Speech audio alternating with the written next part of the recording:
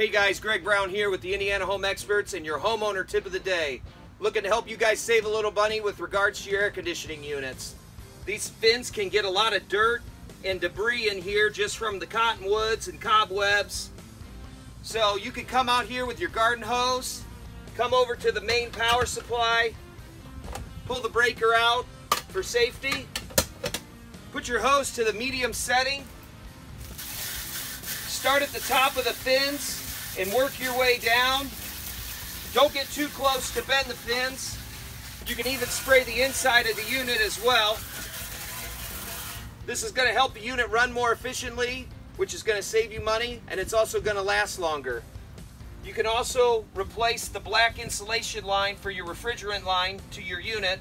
That will save you some money as well. Hope that helps. Thanks for tuning in, and we'll see you guys next time. Hey there, you, and I'm talking to you, person that made it to the end.